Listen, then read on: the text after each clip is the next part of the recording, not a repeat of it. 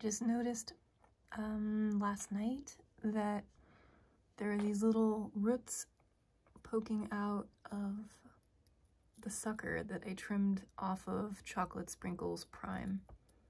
So this is about a week and 4 days that it took to get these first little filaments poking out the bottom.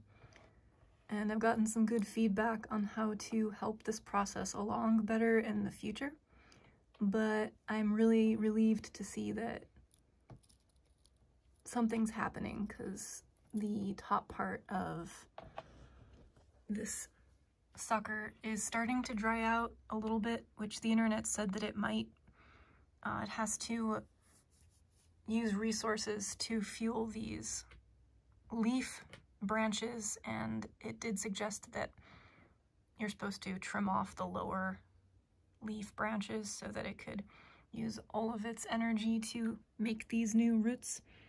I guess I should have maybe trimmed this guy off, but oh well.